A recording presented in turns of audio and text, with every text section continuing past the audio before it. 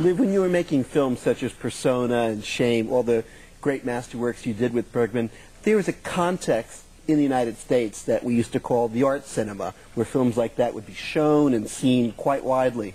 And more, at least in our own country, that's begun to sort of fade away a bit. How does that affect you and for the kind of work that you want to do, these shifts in the kind of marketing of films?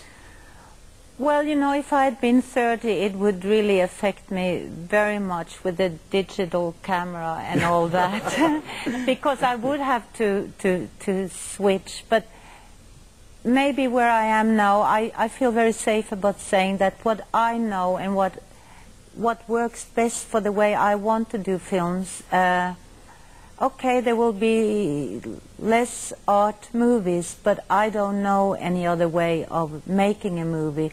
I don't want movies to be cut. I want movies to take their time to tell a story, and that you very slowly, you will be part of that story, and it will more and more get to you and get to your insides. The audience is so important. They are to react. They are to be part of the movie, and if you just sit there and you're entertained by, you know, sex or killing people and whatever, you know, you are sitting there. I want people to be part of it and recognize.